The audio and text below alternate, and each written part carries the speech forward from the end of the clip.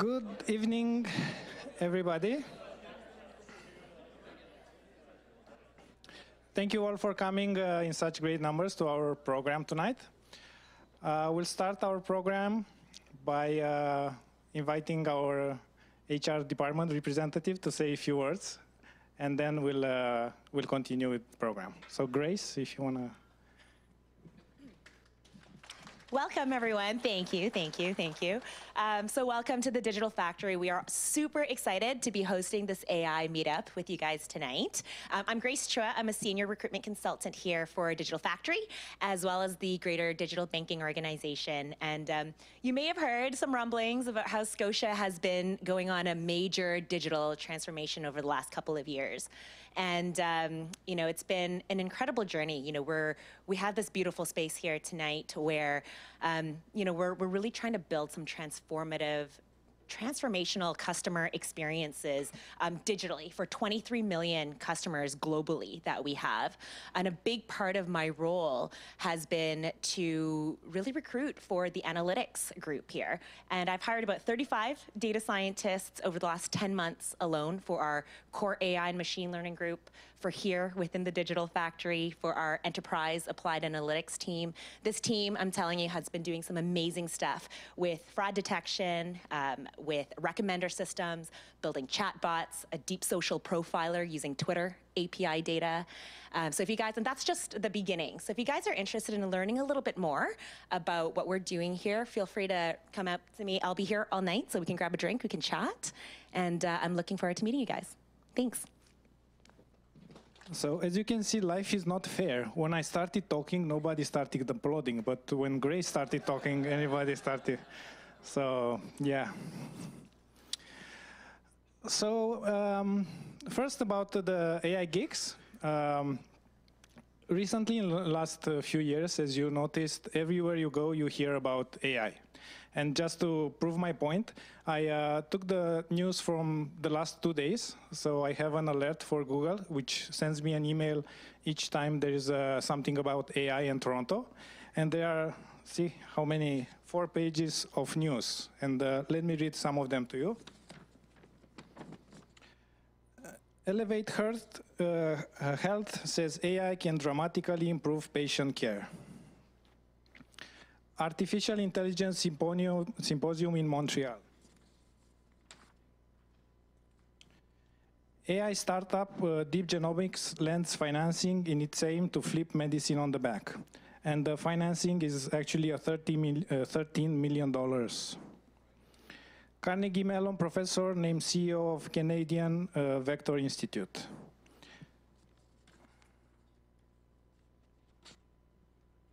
Rise of the robots, from big data to artificial intelligence. And another few, these were from last week or so. Google launches Google Brain Toronto. Peter Musk donates $100 million for the cardiac center. They will work on a device that will use AI to monitor the heart of the patients, that will allow the patients to stay more at home than in the hospital. Amazon headquarters may be in Montreal or Toronto. And AI can detect Alzheimer's disease 10 years before the symptoms appear. So these are the news that just in the last few days appear in the media. So the development of AI in the world, but for us, especially in Toronto, it's amazing. Lots of companies are starting to go into AI. There's a lot of money to be made there. And maybe also some of you are dreaming that maybe to have a company and to start working with AI. But not all of us can do that. So we have maybe families, maybe have other jobs. For example, I'm an iPhone developer, so I'm not working in AI. But still, AI became so accessible to everybody. There are tools that just with maybe 1 or 2 weeks of courses or reading a book, you can apply them. That's why we started first the meetup, and now we registered it as a non-for-profit organization, hoping that maybe with you we can make some groups to create small projects. We can work maybe in the evenings or in the weekends, trying to solve some problems the world is facing.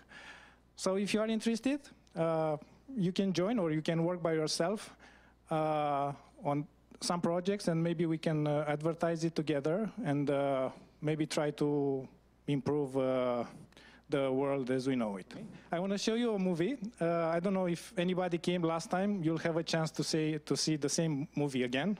But it's a beautiful movie, and it's kind of what we hope to achieve with this AI Geeks. So I'll play the video now.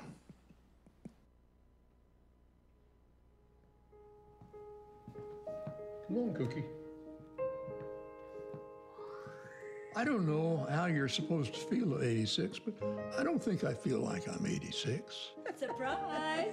People make my world go round. I fear isolation and being cut off. If I am alone somewhere and I had no one to talk to, no one to share anything with, I bet you I would just dry up and blow away. I call this my smart house. We got sensors in all the rooms. I swallow them. I wear them. Doc knows what's going on with me. I don't have to go to the clinic anymore. I call him up. He's not back in the horse and buggy days. Looks like you had a pretty active week, huh? I'm feeling it too. Hey guys, how do you like your ride? Knowing I got eyes on me gives me the confidence to keep me being who I am, doing what I want to do. Frees me up. Takes the worry away. I don't have to worry about Paige, my daughter. Hey, Dad. Hey, kiddo, what's up? I'm just checking in. Because I know she's not worried about me. No, She's always busy, work and kids.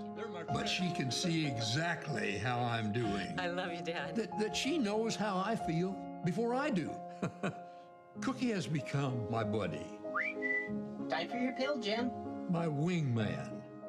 Hey, Cookie, what time is that car going to be here? 2 minutes. It's cold out. Might want to bring a coat. It's like he has a brain. Now, what are you doing, Cookie? It's a quick I have procedure. come to Doctors say rely on him. no time. I know I can trust him, and he's got my back. I lost Ellen, my wife, 10 years ago. So many good times, so many memories. Losing her was really tough. If we had had for her then what we have for me now, she would have been in a much better place. I miss her so much. Here, not too long ago, I was experiencing those dizzy spells. The doctor had provided a scan for me at home, so I didn't have to go out to the clinic or anything. They have those scans for that patient. You wanna take a look? And that scan revealed that I had an aneurysm. I saw this specialist, a surgeon, and she explained to me, we wouldn't have a messy operation. They inject these nanobots and they go into your system, Basically, we're going to send in an army of nanobots of the aneurysm, and they find where that aneurysm is and fixing it. they seal it off. I get a kick out of thinking that I have a whole bunch of nanobots swimming around up here in my brain, doing what they're supposed to do. I wasn't in a hospital. I was back home. Oh dear. I was back home where I want to be, where I belong. The help that I have allows me to stay here in my home. Who is that? Do you remember? The guy in the back. Who is that? Have my friends here, That's Pete. my family, and I don't want to give that up. I don't want to be in a nursing home. The quickest way to lose your independence is to go where you don't have any independence. That's the truth.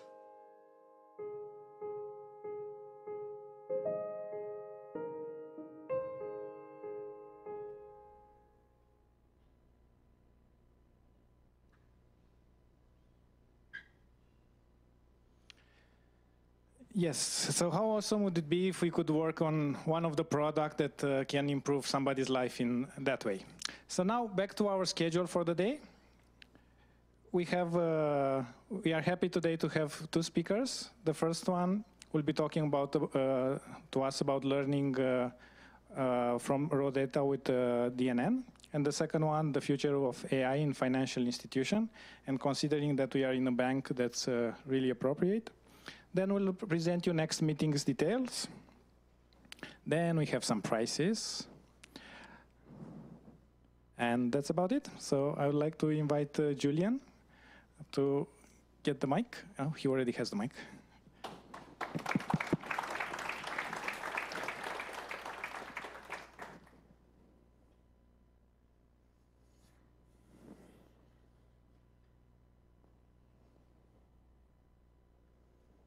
Hello, everyone. Can everyone hear me at the back? All right. I guess I can start with just a little bit about me. I was interested in neural networks since when I was in university. I first basically started experimenting with convolutional neural networks, and I was incredibly impressed that even the mistakes it was making, it was mistakes that I could have made. But back then, that was not very popular now. It's only in the last 10 years that it's been picking up. So I briefly went into aerospace with flight simulators. Then we started a startup trying to extract data from receipts and provide receipt solution. And I'm currently working with Sensible, building receipt products with deep neural networks. So first, I would like to talk a little bit about the principles behind deep learning, which is more than basically stacking a bunch of layers together. The main principle with deep learning is that we'll learn from raw data. So instead of using pre-processing techniques, trying to change the data into bringing it into familiar forms. The idea with deep learning is that we don't want to design these handcrafted features that we have to basically redesign every time we switch domains. So we have different features, extractors for sound, different ones from images, and whatever new problems come, most of the research that's done is in trying to do these feature extractions and then feed it to one of the existing machine learning techniques. So the idea here is that we don't want to do this pre-processing. We just want to feed the raw data as is, possibly, and let the machine figure out what are the most important things and what are the regularities in the data that needs to be extracted. And also use general purpose architectures. So eventually, where this deep learning field is going is building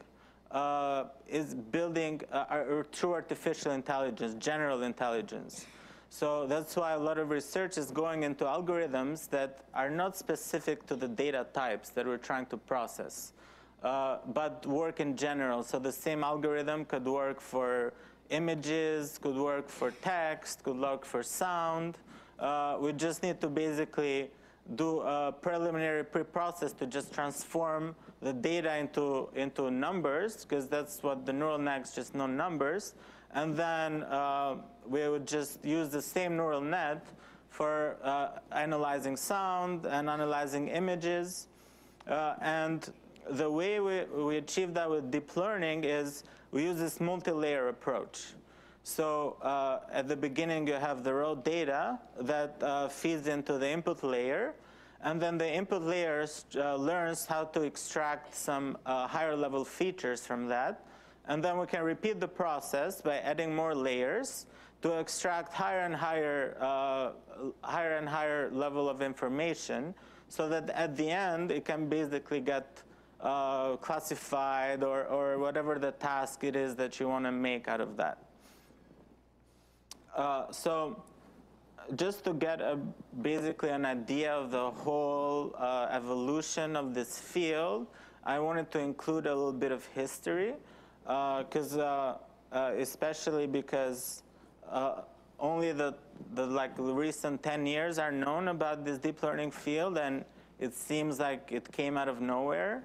But actually, there's been decades of research that only currently crystallized into a proper field, and all the companies pick them up, and now it's this new craze of deep learning. So, sorry. We can consider the father of deep learning, Ivan Henko, which is a Ukrainian, I believe, scientist. Since 1965, he started experimenting with this multi-layer idea. Now, back then, he didn't have this backpropagation that we use now to train our models. He had this similar looking to neurons units, and he would use this regression analysis to train each layer at a time. And then he would have another technique to basically reduce the number of parameters, to figure out what are the parameters that are not really doing too much work, and kind of keep pruning these layers. And eventually, if the one layer was not good enough, he would add another layer on top, repeat the process until he would get the good accuracy that he wanted. So, and he actually, his nets were not technically neural networks, but his networks were used up until the new century, and they went up to 8 layers since back then. So a bit later on, first the backpropagation algorithm that now it's used to train all kinds of neural networks. They're all trained with backpropagation, and then they basically came out of control theory. So first, Bryson and Kelly, they were using continuous signals. So the idea is that you take the output of your network, of whatever the machine is, then you also have what you want the machine to produce for that current input, and then you make some difference. You create this error measure between the actual output and the ideal output that you want it to produce, and then the backpropagation algorithm is the way to figure out how to change your parameters so that next time your output to the network will be closer to the desired output. So they first started applying it into control theory in the continuous case.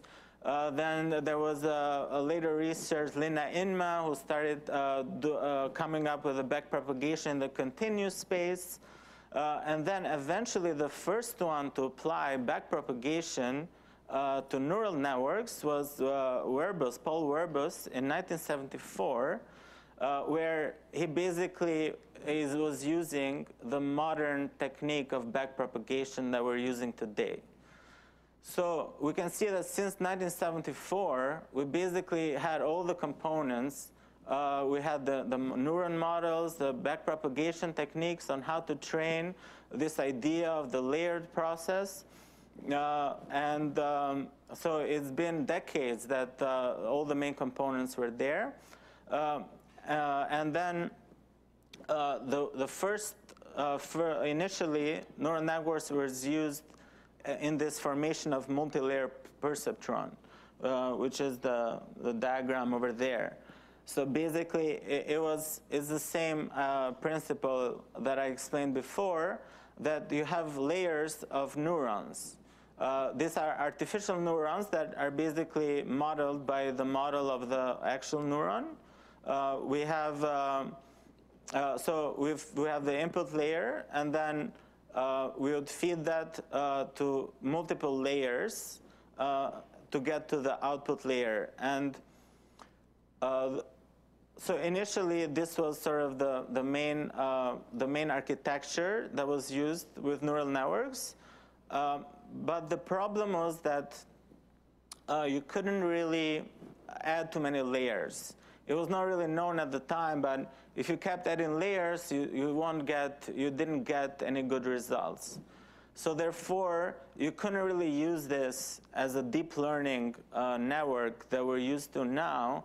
So people tried with for example, character optical recognition, or trying to feed basically the raw pixels.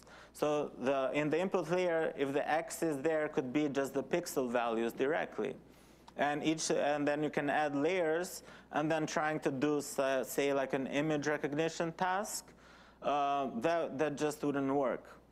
So more and more, the research started happening into this feature extractor. So the idea is that you take your raw data, you feed them through some handcrafted, most of the time, algorithm to extract your features, and then you feed your feature vectors to this multi-layer perceptron, and that will basically give you the output that you want, which would be, say, in the case of an image classifier, it would be the class of the object. The problem with this was that now the work kind of shifted from the actual neural network to designing these feature extractors. And this didn't really solve the problem because it just moved the complexity to these feature extractors. And that was the reason why neural networks for a long time, I mean, since '74 until the '90s, no one was really talking about neural networks. It came to a point where if you had neural networks in your paper, it would just automatically get rejected. And that was, well, there was, I guess, historical reasons for that. There was people who basically been working on feature extractors for a long time, and there was other alternatives. Instead of using the multi-layer perceptron, you can use like a support vector machine or other different techniques that at the time with the computation power, they were basically getting better or equivalent results. So a lot of researchers basically started to move away from neural networks. Despite the initial hype. So there was the first revolution when backpropagation came. There was some good theories that came out of that. It was basically shown that if there is a set of parameters that can solve the problem, this algorithm is guaranteed to find the solution. But the problem was that for real problems, like say an image classification task, this set of parameters doesn't exist. So you have to do this feature extractor. There was still a few sort of brave researchers, you could probably count them with one hand, or all around the world, who continued to research in this neural network field. So basically their thinking was, okay, fine, like we can't have just this simple multi-layer perceptron to solve our problems, but we can work with how to extract features with neural networks in an automatic way. So we basically have to find better architectures in doing this feature extractor. So one of the other revolutions, which was basically the rebirth of this whole neural network field, was the convolutional neural networks. They are now becoming very popular. They came from previous research. So the initial model of this convolutional neural network was based on biology. So here comes biology again. First, we had our model of the neuron based on our own biological neuron. Now they started using even architectures that were based on the architecture of our brain.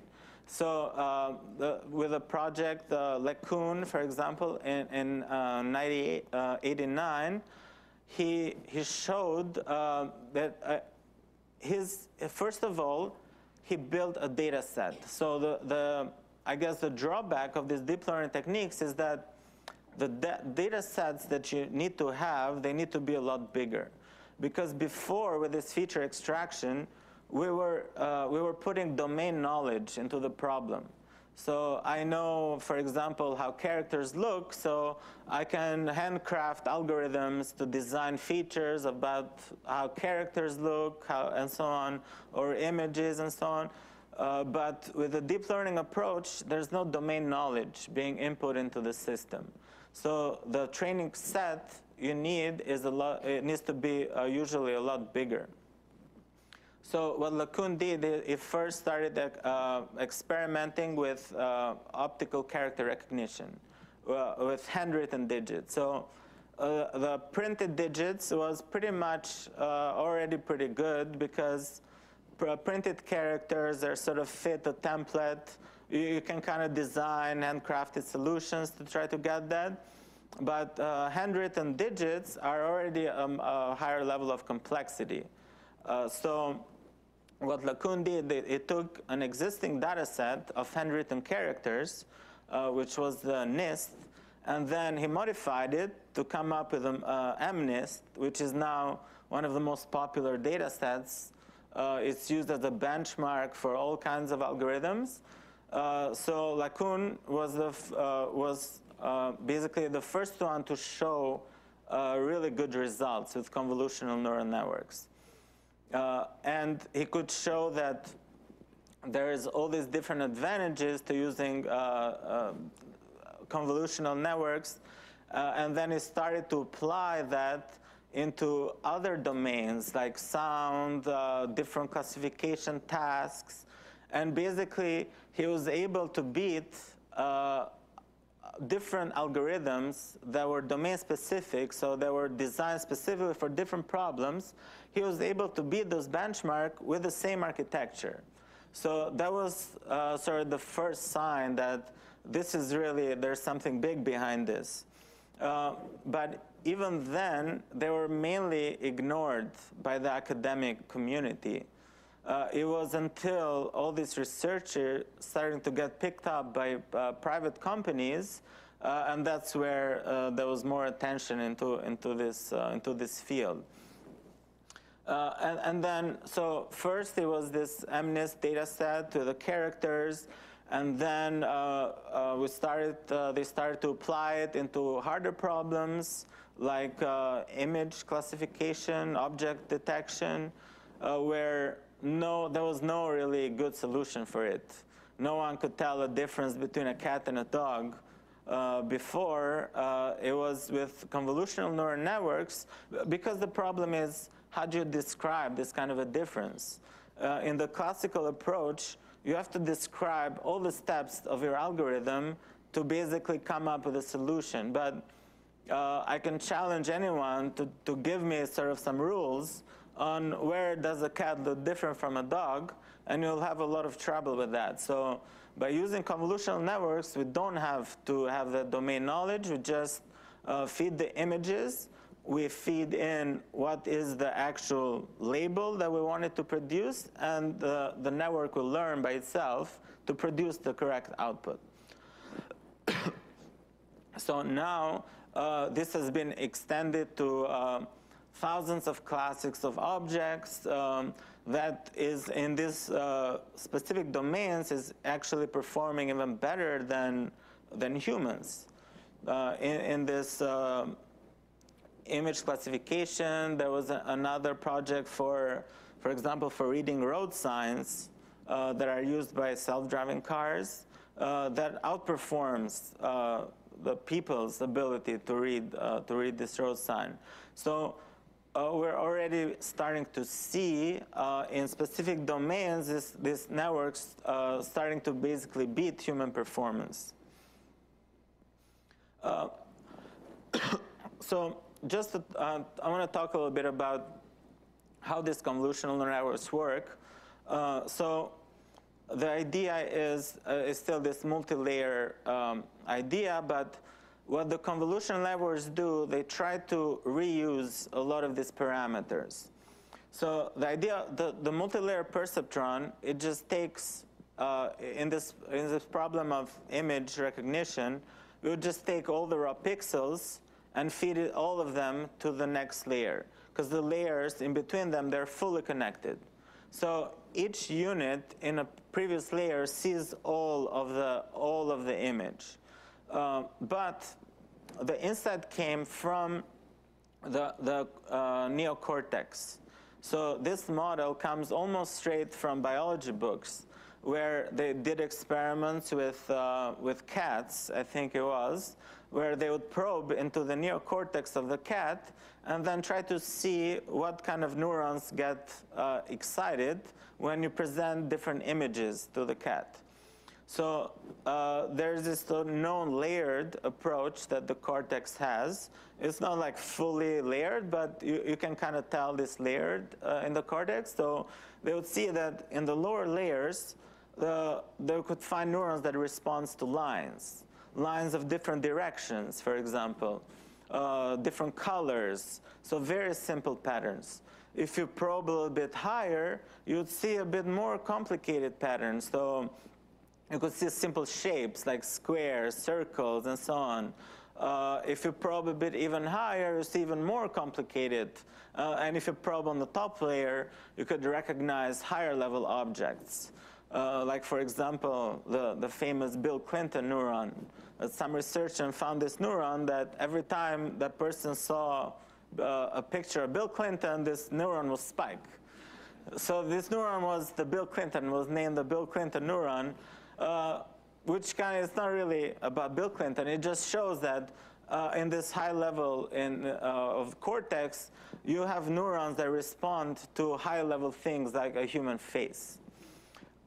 So this is the principle that is applied over here. The way we do it is doing through this convolution. So if you're not familiar with the mathematical term, convolution is basically a filtering operation. You have this small kernel. You can think of it as a small window, and then you apply that same kernel on all positions of your image, and this effectively generates a map. So we can treat this kernel as a feature, and the result of the convolution is the feature map, which tells you basically where is this feature in the image. And so basically now we're reusing these weights. Each of this layer now, they're not fully connected anymore. Each of these layers sees basically each of these locations is sharing the parameters. So with one sample, we can get a lot more training out of that because it gets repeated throughout the whole images. And the same principle gets applied multiple times to multiple layers until you reach a small enough representation. Then you can use that to feed that straight up to multi-layer perceptron. So, sorry, it's getting trigger happy. So if you look there in the image, all this maps is basically the convolutional layer. And at the end, the last part over there is the multi-layer perceptron that we had before. So what we did here is basically we replaced those handcrafted feature extractors with another neural network that does the feature extraction. And then we feed everything to the multi-layer perceptron to produce the final outputs. This had tremendous success. But it was clear that sort of something was still missing, theoretically. Because if you try to solve more complicated problems, keep adding more layers, the learning would not happen. So just like with the multi-layer perceptrons, this layering approach could not keep going forever. After a while, you couldn't learn. Now, it was not fully understood at that time, but the problem was a fundamental one. It was a fundamental problem with deep learning. So, as it turns out, it was actually sort of mathematically understood by Sept in the Swiss AI lab. Out of that analysis, he came up with a mathematical understanding of this deep learning problem, which is basically the vanishing or exploding gradients. So the gradients are these signals that are propagating backwards to the network. As I said before, we feed an input to the network, and this is the forward propagation path that produces the output. And then we take the output and the ideal output that we want to produce, and then through this backpropagation algorithm, we feed, there's a signal that feeds backwards all the way to the input. The problem with this is that this gradient, so this signal that's going backwards to the system, is exponentially changing. So if you know the nature of the exponential, depending on the base, if it's greater than 1, it can explode to infinity. It can go to infinity. If it's smaller than 1, it can go to 0. So we're basically seeing the problem of exploding gradient and vanishing gradient. As you go deeper and deeper down the layers, this signal is changing exponentially. Now, the exploding gradient is perhaps not such a big problem because there's an easy solution to sort of cap it. So if it goes above a certain value, you just cap it at that value, so you can quickly go around this problem. But the vanishing gradient problem was a very severe one, because basically what I told you, that if your network was deep enough, this signal that is propagating backwards to the network that does the actual learning, that changes the parameters, it was never reaching all the way to the last layer. And the last layer is important because that is going to produce the initial features that you're going to need for all the layers on top. So eventually, if we keep adding layers like that, this training signal will never reach all the way to the end, so the bottom layers will learn nothing at the end of the day. And out of this insight from Hochreiter's research, they came up with these long short-term memories. We call them LSTMs for short, to basically get around this, this fundamental deep learning problem. And the LSTMs, they are a recurrent neural network. So unlike the convolutional neural networks, there's feedback connections through the network. So the problem now with feedback connections is that you don't have this beginning and end, so you can go forward and backward through your network. Everything sort of loops around, so you keep going forever.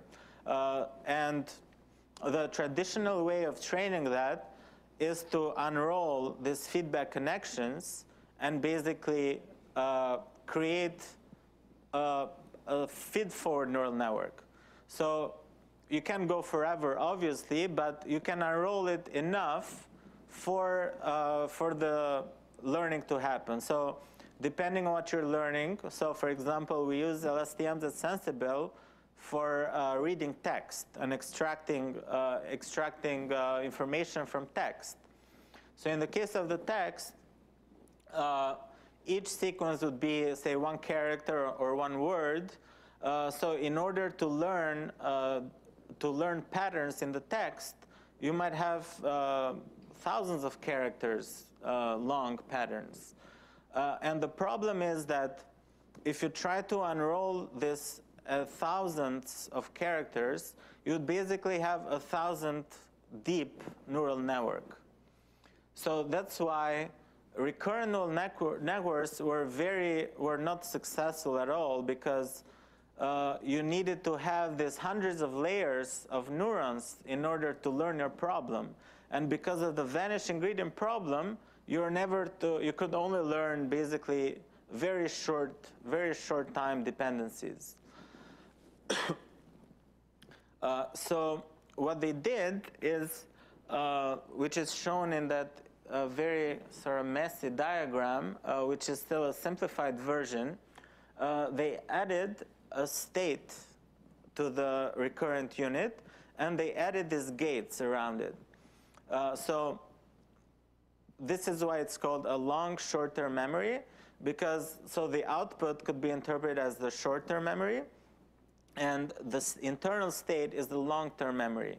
That basically, and you have these gates around it to protect the state from being changed. So this, all these gates, they have learning units in there as well, and basically they learn. So you have an input gate. So the input gate learns how to take the input and incorporate it into the state. The output gate basically learns how to take the state and the current input and produce the output. And a bit later on, there was this forget gate that was added, where basically it learns when to forget the state. So this is useful, for example, when you're reading a pattern and you reach the end of the pattern, so you need to clear your state to get ready, so to speak, for the next pattern. So by adding these gates around it, we are basically we are protecting the state from being written to at any time, which is the case of sort of the standard recurrent nets.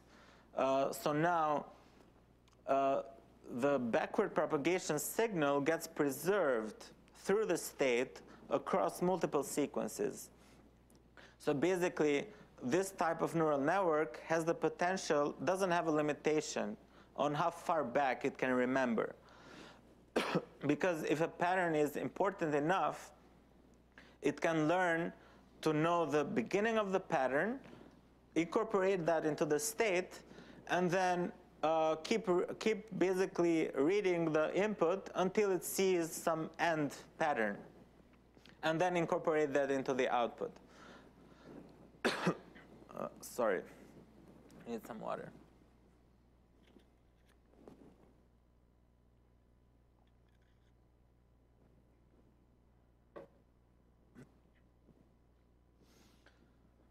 Right, so long short-term memory is basically are sort of slowly replacing all these different recurrent neural nets. So, for example, Google replaced the networks that listen to you when you say "Hey Google," all the sound detection. They've been replacing them with LSTMs with really great improvements, being able to slash their error rates by half. So to talk a little bit about the deep learning that we do at Sensible, so we use this long short-term memories to read the text on receipts that people submit to us, and then we want to extract all the different informations from the receipt text. So for example, what are the items that you bought? What's the grand total? How much taxes did you pay? And like 150 different things that we extract from receipt information. And what we do is we use a character-based model. So instead of feeding words into our model, we feed each character at a time. So most classical techniques work at a word level. So initially, you need to basically transform, come up with a dictionary of words. And depending on what text it is, that can already be challenging. So for example, we're dealing with receipts. There's all kinds of things there that don't fit into sort of standard dictionary. There could be addresses. There could be all kinds of numbers.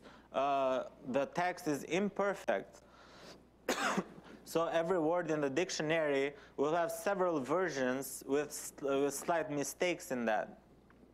And the classical approach would be to reduce all your words that you see in your data set, reduce them to a smaller set of dictionary, and then out of that, you have a way to transform, to map each word to a vector, and then you'd feed that vector to your recurrent neural net that does the recognition. So what we do with the LSTMs, we feed the input each character at a time. So now we don't have to worry about sort of the size of the dictionary, especially in our conditions. You don't need to do this lemmatization or stemming, which is our are some tricks that are used to kind of reduce your dictionary size. So, for example, each word can be seen in multiple forms with sort of different endings. It could be the same root word, but it could be a name, an adverb, a verb with slightly different variations. So one of the techniques is to try to reduce every word into its root form, which involves a lot of pre-processing.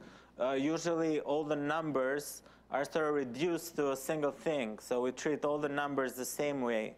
But especially in receipt, numbers are very important. So some numbers are prices, some they're like SKU numbers, street numbers, and so on. So we can't really treat all the numbers the same.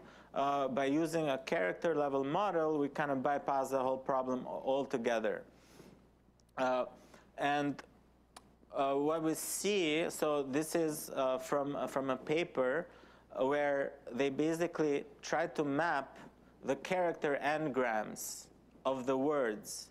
So what we can see is that it's kind of learning the basis of word formation. So here it kind of clustered all the suffixes together, all the prefixes together. So it's not just learning to map words into vector, but it's also learning how word formation. So by using this character level model, it can learn all the slight different variations and flavors of each word. And we don't have to worry about sort of correcting mistakes. So the network, if it sees sort of mistakes in the words, it can learn to sort of ignore the mistake, just like a human would do, where you would read some text with errors in it, but you kind of bypass all the errors altogether.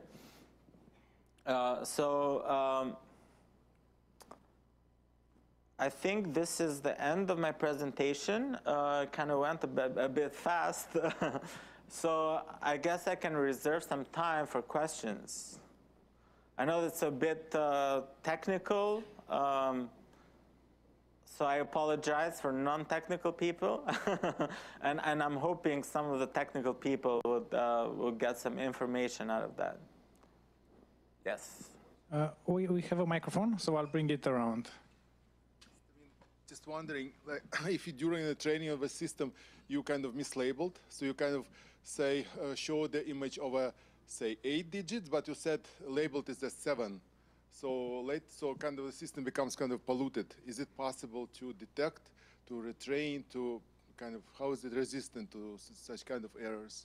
Yeah, so it's very dependent on your training set. If you have what we usually call garbage in, garbage out. So the thing is that this kind of architectures, they can learn anything. So for example, there were some experiments where they would take white noise images and they would label them. And the network will learn in the training set to just label correctly white noise. But if it sees a white noise image that it has never seen before, obviously it doesn't know what to do with it. So if there's inconsistencies in your training set, they're going to get reflected into your output.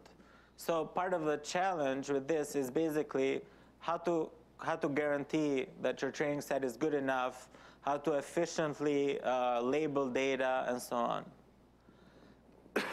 But the advantage is that so before, with this sort of handcrafted designs, if we see some new things that we've never seen before, you might need to redesign your system. It's going to take sort of developers to code it, to think through. It's a long process of change. But with this idea is, if we see some new inputs that we've never seen before, we label them, we include them in the training set, and then we train the whole thing all together. So once you have it set up, it's faster development time. Okay. Any more? So the question was if he can give examples of some usage of Sensible in this? Yeah, so if you're, for example, a client with Scotiabank, in your banking app, there's this tab called Receipts. And once you go into Receipts, that's basically supported by Sensible, which allows you to take a picture of your receipt, and then the picture gets sent to our servers. Then we read all the content, all the information that's in it, and then we'll present that back to you in a digital form with higher level information. So this is basically our first product, and obviously like a second tier would be to do something with all this high level data that it's very valuable. So currently we're just offering this service of basically being able to store your receipts and digitize them and extract the high level information and offering back to you so you can sort of track your spending. You can basically use those for your records, want to know how much you spend on coffee and so on, this kind of things. Okay, so we can take one more? Or two more? Yeah, thank you very much for your presentation. I have one question. At Sensible, do you do anything related to time series data analytics using incremental learning? I'm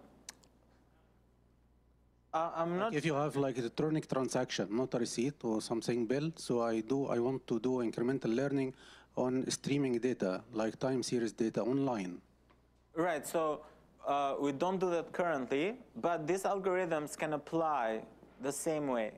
So in a way, we treat the whole text as a time series, as a sequence of characters. Yeah. So the algorithm doesn't really have any information about receipts. It just learns everything from scratch. So you can replace the text with any other time series, and you'll be able to learn that in the same way. Yeah. And if you have some sort of mismatch between testing data and training data, do you do some sort of domain adaptation, or you have to retrain the model? So usually, if you have a model that's trained on different data sets, usually if your data set is big enough, it's better to train your whole model on the whole data set and then only train the last layer. So basically, all these features, so for example, for images, what they call now, they call it transfer learning. So you first learn your neural network on all your objects to recognize all objects. Now, if you want to train a model that just recognizes specific breeds of dogs that are sort of very domain specific, you don't train the whole system, so you reuse the whole features that you learned through all objects, and you just train the last fully connected layer, that perceptron layer, to basically recognize between all the different types of dogs or all the different kinds of fruit and so on. Thank you. Okay, so one more. So if to your API, if I instead of giving it a receipt, if I gave it a poster, what will happen? A poster? Yeah, like any random image which has text in it, then what will happen? So I guess we're only trained it in this context of receipts, so it's hard to predict how the networks are going to interpolate. If you have sort of receipt-looking things, it's probably going to pick them up. So if you have sort of numbers that look like prices, it might try to pick those up.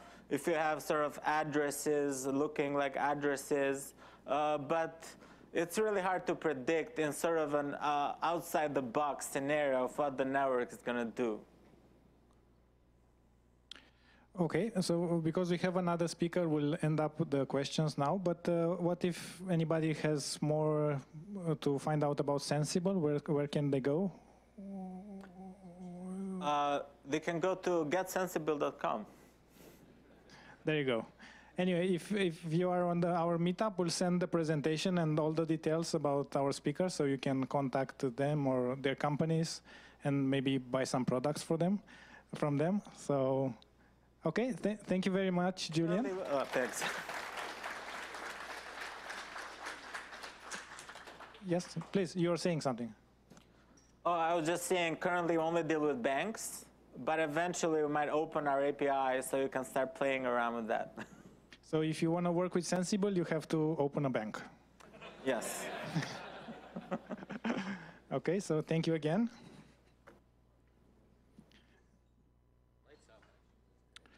Okay, so our next speaker is Brad. Okay, Brad, all yours. All right. Well, thank you so much, Dragos, for inviting me out to come speak today. Actually, it's the second time that I've spoken at AI Geeks, so thank you. Thank you, Julian, for that great introduction to deep learning. For those of you who don't know, I worked with Julian at Sensible, and this guy basically taught me everything I know about deep neural networks. So if you're really looking to dive in deep, he's definitely the guy to talk to. He knows the math right through to all the high-level knowledge. So he's just a tremendous person. Just a little bit about myself. I'm Brad. I'm the founder of Electric Brain. I've been doing software for about 10 years. If you count teenagers, then it's like more like 14 years, but those years don't count.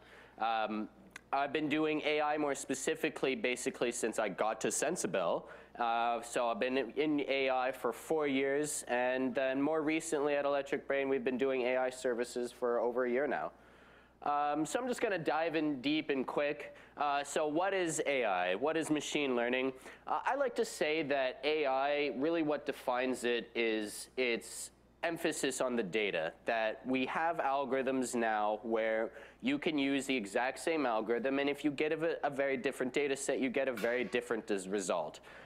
We've been doing this for years. Machine learning is nothing new, and it has you might say deep neural networks go back to the 60s, but it has its roots in stats. It has its roots in the foundations of scientific knowledge and the math that we use to try and determine what is right and what is wrong. So I don't think it's everything new. So what is all this AI hype about? I like to say that the thing that defines AI and machine learning is trust. Although we've been doing and improving on machine learning algorithms for a long time, the big difference these days with AI is that we're willing to trust the machines enough to remove the humans out of the process. So the example I like to use here is that, say you have an AI system to help you hire people. In the past, you might have had, you might have logged on to Bullhorn or some other, staffing management system, and it would have told you, connected you with potential candidates, and you would be like, oh, okay, I kind of like what it's suggesting with this candidate, I don't like this, and ultimately as an HR person, you would just be taking the advice of the machine, and it would just be one data point in all of the data points that you're looking when evaluating a candidate. I like to say that the difference with AI today is we have those machine learning algorithms just the same, but now instead of having that person double check the machine, now we just let the machine take the choice. When that AI tells you who is the best candidate to hire, instead of having an HR person clear that decision, the candidate is just hired, and they just show up, and you're like, wow, you're the one the AI chose. Welcome to the team, you know what I mean? Like AI is about trust. That's really kind of the distinguishing factor of thing. Always wanted to coin a phrase. So this is what I believe. I like to think about, this idea all the time. Some people call it the singularity, but I think before the singularity, long before or even if the singularity doesn't happen, this is definitely still possible. There will be a time when almost every single business process in every single company is going to be automated, right through HR, to the extent that HR even exists at that time, right through to operations, finance, everything I believe is eventually going to be automated. And it's the people like me who go around with this strong belief that this can be done, promoting this and telling everyone that your jobs are maybe in jeopardy. Someday I think, maybe this is 100 or 200 years off, companies as large as RBC and as small as mine will have basically the same number of human employees because everything else will be done by machines. So I'm just going to jump into a little bit of history here, a little background. Automation is nothing new to the financial services industry. It started like this. It started with Oh, this isn't automation. So this is pre-automation. You had people, and they would literally just do the math, and they would calculate things, and maintain these spreadsheets in paper and pen. Then we came up with like pre-calculated tables. You no longer had to do your annuity formulas yourself. You would just get a sheet, look it up in a book. Well, here's this value, then I multiply it in. Suddenly that's saving me time. Then it moved even further. Now this, my friends, is a very fine example of a mechanical calculator. This is one of the best. I've always wanted to actually be able to hold one in person. They don't have it at the Computer History Museum, unfortunately. But so mechanical calculation eventually trumped mental calculation that made us more efficient. Then there was the introduction of the mainframes. And so I like to, financial institutions kind of get a bad rap nowadays for being uninnovative. And maybe they are, or maybe they're not. But certainly in this era, they were one of the first in our industry to really fully adopt computing. And maybe it's just because the ROI was there, just because there's so much computation, so much calculation that mainframes were worth it. But I think there's something a little bit more fundamental to the nature of finance that makes it worthwhile. So I mean, after mainframes, then there was personal computation and the opposite end of the spectrum. You were able to do, this is a very fine program. If you can ever download a simulator, actually play with the original VisiCalc, it's a Geeks dream. It's just an amazing, revolutionary piece of program. No one actually bought this. Like, they bought some Lotus Notes, or Lotus in general just took them out really quickly. VisiCalc never made any money. Famous story of those guys going broke. But that turned into the spreadsheet that we all now know today. We've been using spreadsheets, and we continue to use spreadsheets. I mean, I use spreadsheets, and I'm an AI guy, still have lots of my own financial projections. So spreadsheets, of course, they help automate a lot of the ad hoc sort of one-off calculations. And it continues. The modern innovation now is big data, is Cloudera, is Tableau, is Hadoop, is Power BI, and these things are being adopted in droves, in my opinion, by not just financial institutions, but by industries wide. So what's all the hype? Financial world is no stranger to either big data or automation. I mean, big data has existed in finance since the beginning of the entire financial industry. So you might ask, like, why is AI suddenly being talked about? Why is it suddenly become this big new phenomenon? And I would like to say, at least in my opinion, the big difference here is, for a long time, computers were really good at working with numbers. Like, we were great at working with tables and financial analysis and risk and mortgage and modeling. But now with the introduction of these AI algorithms, we finally have just as good algorithms, just as good techniques for working with text, for working with images, for working with audio, for working with video, for working with the full variety and types of data that we actually see in the real world. So whereas before, you would be able to automate the mathematics that go behind, the annuities on this, complicated bond, now you can actually analyze the forms and the due diligence and the compliance that went behind that as well. So AI really, I would say the distinguishing factor today is that we just suddenly have a lot more data that we can process using techniques that are somewhat well established. So I'm just going to jump in. I'm going to start talking about some of the startups that we're seeing in the AI and fintech space. And really, I think it starts with the financial advisor. Wealth management is massively profitable. If any of you have run your own wealth management, I haven't, but I know people who do. These guys, you don't have to do a lot to make good money. And unfortunately, where there is a lot of money, there is also an opportunity for disruption. And so we're seeing in the fintech AI space, robo-advising is really kind of taking off. And robo-advising can take on a whole bunch of different forms. And we see automation at the intake place, at client discovery, looking through, not just learning about what the client wants, which, I mean, maybe you could survey them or interview them, but actually reviewing their existing finances. Like, rarely does a person come to you with like a clean slate, putting in their first dollar. Like they already own a house, or maybe they own multiple houses if they're really a wealth management client, or a boat, and they have a lot of assets that you're going to need to dig into. But that client that ultimately just comes down to a lot of documents and a lot of things that can be processed. Educating the client about finance. Chatbot technology plays a big role here.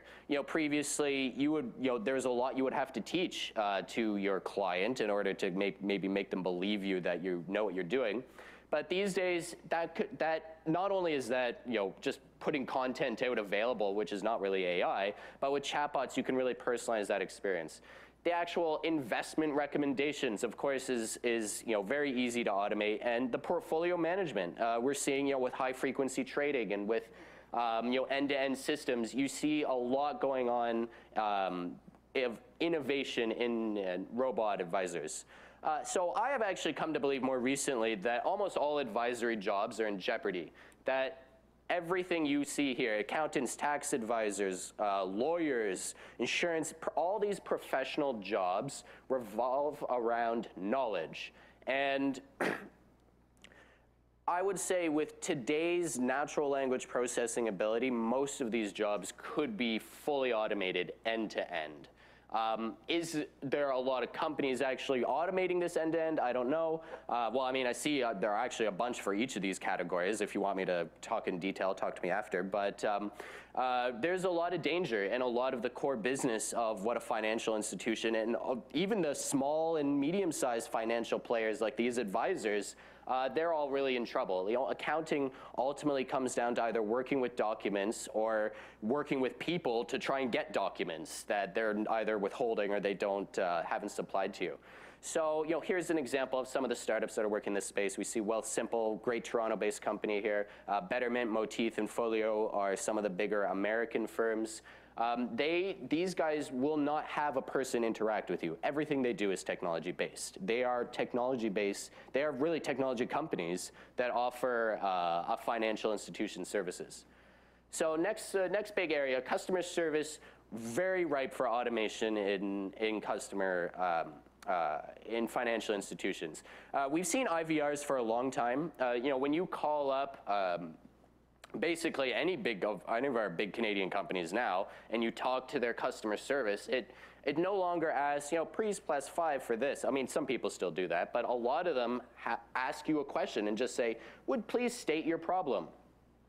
I think that what we're going to see over the next little while is that IVRs go beyond routing you to some specific department and what specific customer service agent that you're going to be looking at. We're going to see with chatbot technology that you can really automate that process end to end. Like there really does not need to be a person on the phone anymore. You can, all of this can be automated. It's simply a matter of integrating that natural language processing capability with the complicated back-end infrastructure that actually connects. Someone once told me that an average call center agent interacts with 20 different back-end software applications. And so the real hindrance is not the AI. The AI is definitely there. The thing that slows it down is just getting that AI integrated into the complexity of the environment in a financial institution. So here's some great companies that we see operating and automating customer service. DeepPixel, wonderful Toronto-based company. If you guys are looking to use chatbot technology, I would encourage you to reach out to them. Digital Genius is another one of the ones that I kind of personally like. I find their approach, it may seem a little bit more complicated, but their approach is a lot more thorough and really able to handle the full variety of complex call center type applications. So next, document processing, one of my favorites. So this is actually a classic sort of use case, which is already sort of halfway through penetrating in a lot of different circumstances. OCR and ICR have been around for a while, and they really have not worked very well for a while. We have been using these processes on mortgage applications, credit cards, checks, receipts, basically anything where you have that physical handwritten document. But for a long time, ICR technology has really suffered on handwriting. So it works well when you kind of force the user to, write one letter at a time and kind of break it up independently, but it really did not work well on really kind of free-flowing handwriting.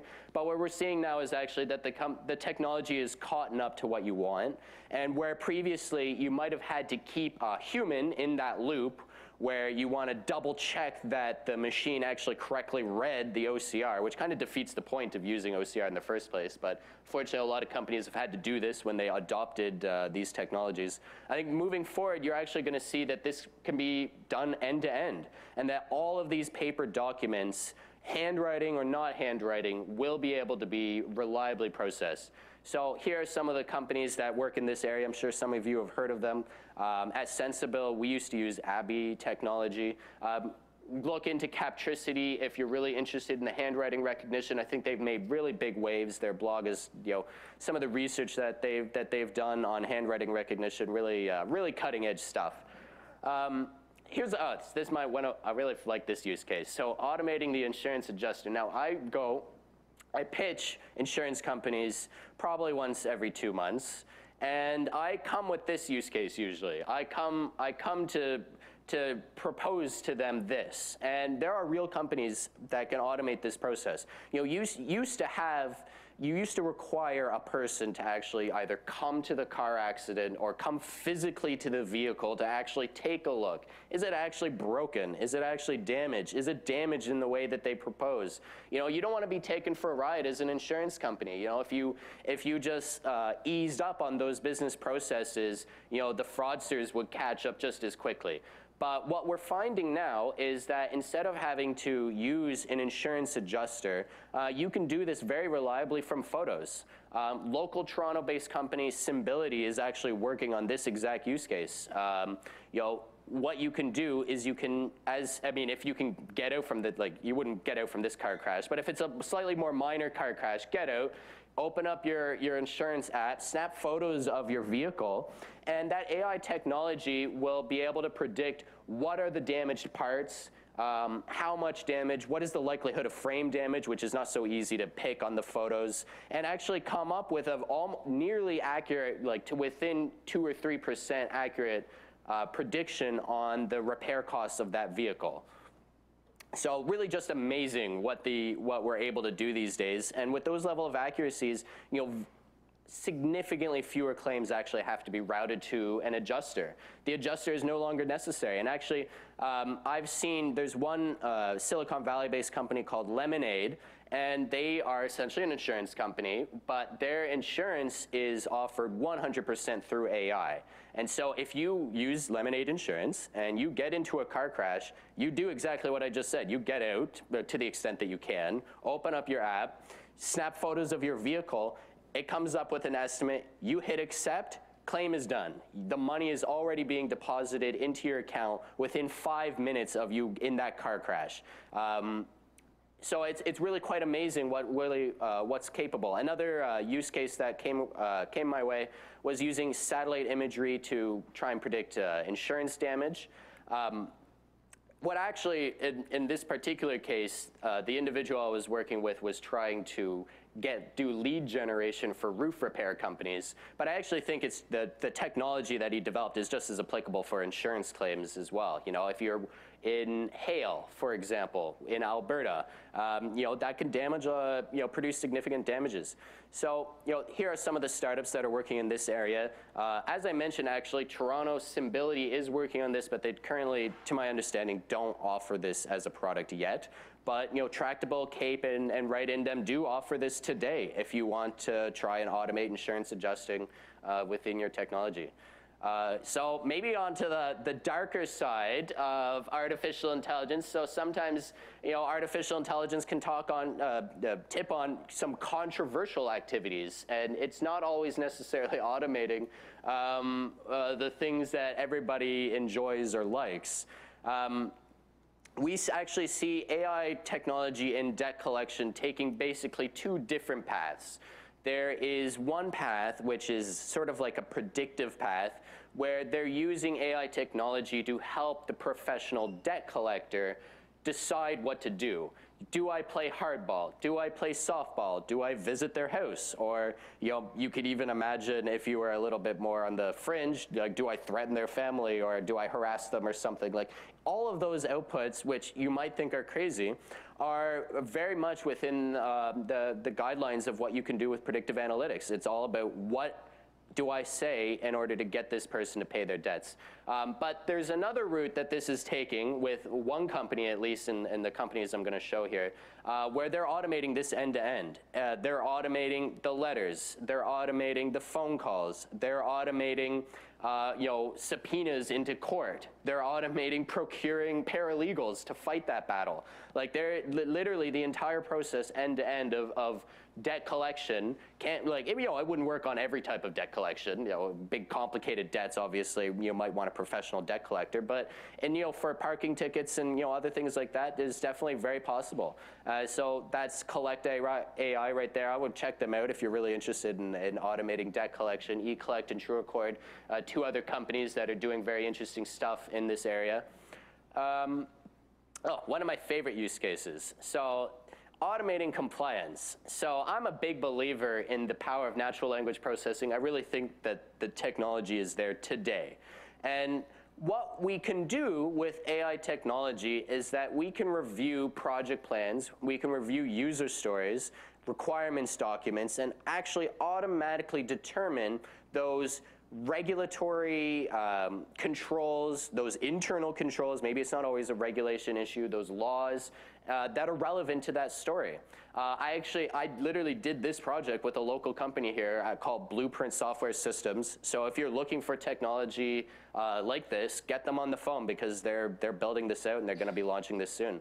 But I think it goes beyond just compliance review and just beyond the law. I really think that most forms of due diligence can be automated, whether that's reviewing a startup like mine in order, you know, checking our business plan and our finances in order to make sure that we're kosher for an investment, you know, right through to looking at a new bond. If someone, you know, if Rogers puts out some new $100 million bond and they've collateralized it against some weird building, like, you want to go in and check that document. You want to check, you know, is that building worth what they're saying it's worth? You know, when was the last time that they had it appraised? Maybe they had it appraised like 10 years ago and they're using that as their claim. So, you know, there's a lot of questions that you're going to ask when you're doing due diligence that essentially comes down to emailing or calling someone to get some documents and then pouring through those documents for the supporting facts of your due diligence checklist. So, you know, and as well, auditing a public company's books. There's actually my next slide is not going to show this, but there's a company based in Ottawa called MindBridge AI where they've automated this process where they can show, here's a transaction, here's all of the chain of supporting documentation for that transaction. The past emails that you had with that salesperson or that supplier. You know, here's where they offered you a discount that you never got, for example. So MindBridge AI, I think for the most part, actually, I see this as an open opportunity. Haven't seen a whole lot of companies really attacking the due diligence problem besides MindBridge AI, so, you know, check them out if you're really interested in this use case. So if you're looking for your next fintech startup, I would say that due diligence is a wide open avenue for attack. This doesn't even count AI-based trading algorithms, which have, you know, I think taken a lot of the interest in the, you know, the public imagination of AI and finance. Of course, are all forms of classic data science and predictive modeling, you know, churn modeling, risk modeling, all of these things. Instead of just using, you know, decision trees or linear regression, these things are just as well improved with the deep neural network techniques that Julian was earlier talking about. And also, you know, in functional departments as well, there's huge opportunities to apply AI technology beyond the core business in human resources when you're picking and sourcing candidates. In information technology and cybersecurity, AI is actually detecting intrusions and detecting injection attempts on your APIs. You know, sales and marketing, writing the outbound sales messages. How do you personalize that message? How do you choose what to say in order to best convert that end customer? When do you offer coupons? How do you prevent churn? So AI technology also is lending a hand in all of these sort of classic, more traditional use cases of data science. So I didn't really get into these in any big detail because I don't like to say it. AI is coming. The AI dream is going to take 40 years. It's not going to happen overnight. It's going to take us a long time to really thoroughly penetrate our society with automation and elevate us all to the next level. But I don't think it's going to be technology holding us back. When I work with the technology, for the most part, it's there today. It's the people that will be holding us back. It's the processes that'll be holding us back. And so if, for those companies willing to be on the leading edge, they will gain a massive competitive advantage in the marketplace. So it's not the technology that holds us back. It's really just the people and whether people believe or don't believe in the technology. So a little bit of as my last slide here, shameless self-promotion. Electric Brain, what we do is we build custom AI solutions using some in-house technology that we've created. And we typically focus on cost-out projects where you essentially have your existing employees teach the AI how to do their job.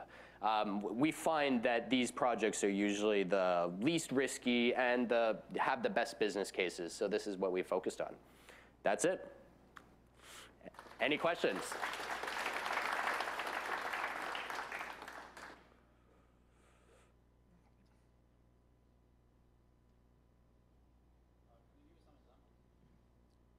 Hi.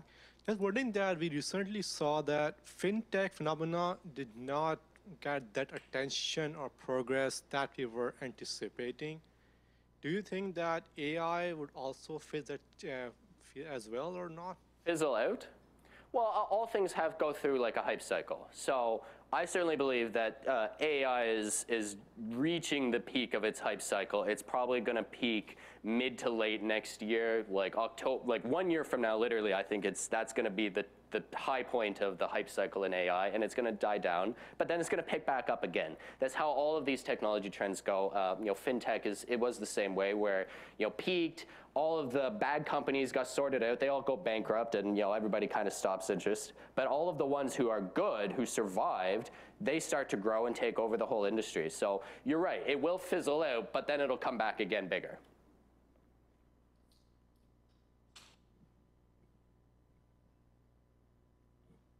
Have you thought about an AI that would validate another AI?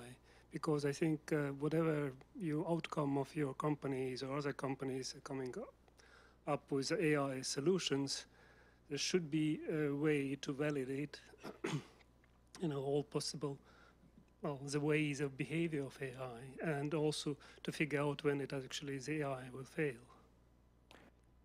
So depending on what you mean by validation and what you're trying to validate, there are definitely solutions that exist today for accomplishing that.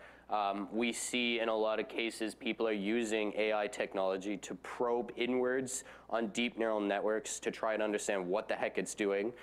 One of the biggest problems in AI right now, especially with deep learning, is that you don't actually know why the network makes the decision that it makes. It's just kind of has its output, and trying to understand it on a layer by layer level when you have like an ImageNet now, the leading network is 152 layers. So trying to understand that depth is really quite difficult. But we see actually using neural networks where you can, the mathematics here are a little bit twisty, but essentially you train a second neural network to understand what that layer is doing and how it's contributing to the end result.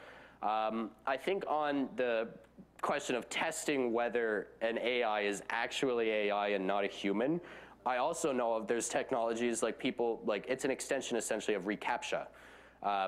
But I know there's at least one company in Silicon Valley that's trying to work on, you might say, bot detection as a product. And I think that's going to be a very serious product. But on the flip side of bot detection, there's if it declares that something is a bot, it's very well decided between AI and human. So did that answer your question?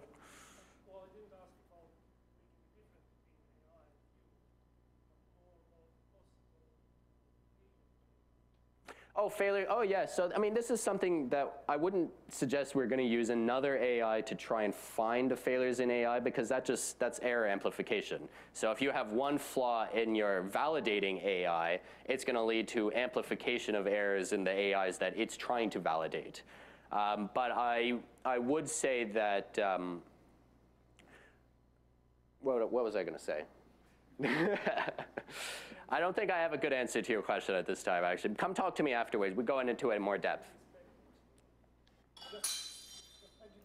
Oh.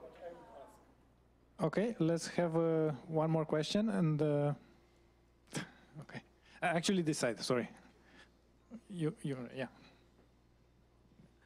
Just wanted to know, like the insurance claim fintech that you showed, especially the example of Lemonade. Do you think that is going to sort of encourage the development of adversarial examples to beat the AI that Lemonade is using? Because now you're pretty much removing all the friction from the process, and it becomes lucrative for fraudsters to come in and generate adversarial examples to make false claims. 100%, absolutely, yeah. So to his point, so there are tricks that you can use with deep neural networks and image classification, which just blow my mind, where people, they take like an image of a kitten and they modify it just slightly, and it's detected as a computer or as a desktop. They've essentially fooled the algorithm, but when you, the human, look at it, it still looks like a kitten.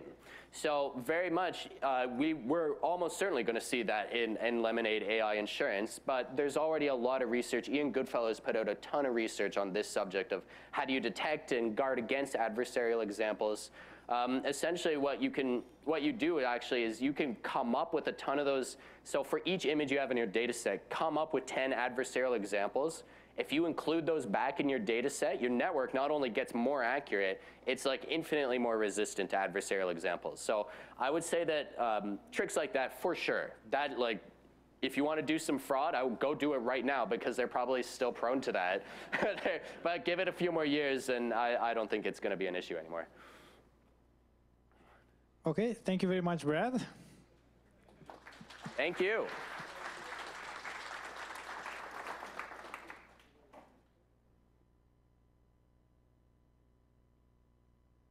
If you want to contact Brad, you have there the website, but we'll send it also on the meetup. Now about our next meeting, will be on November 22nd. So we'll have two guests again, Tara and Amir. It will be at the City of Toronto. So City is offering us a room for this. So if you want, be sure to go on the meetup and confirm your presence there. Other AI events, especially in the near future. How to leverage AI intelligence in your business by Brad. Toronto Machine Learning Summit, November. Dave, I don't know, he was saying maybe he will come. He's not here, okay? So you can Google it. Applied AI Toronto, run by Chinmay. Funny enough, it was exactly today. So we both of us planned it, and we choose the same date, separate. So it's like 3 events today. So there's a big competition out there. So it's good that you came here. Okay, again, a bit more about AI Geeks. Some projects that we want to work on.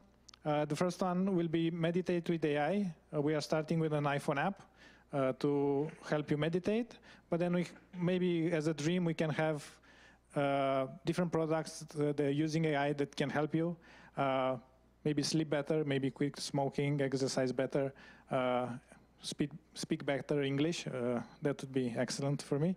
So you can join as a volunteer, donate a few times. Brad was the first one to donate a bit of his time. So if you want to work with Brad, you have to join AI Geeks. Okay, so this is the layout for our Meditate with AI. This is how I would design it. So if you know how to design it better, please, we beg you, join us. Okay, this is what you can get involved, work on a project of your choosing. You can suggest other projects, and eventually if we have so many people that we don't know what to work on, you can vote on the projects. We have a website, aigeeks.org, and the Facebook page and the LinkedIn page. So, okay, thank you very much for joining. See you next time.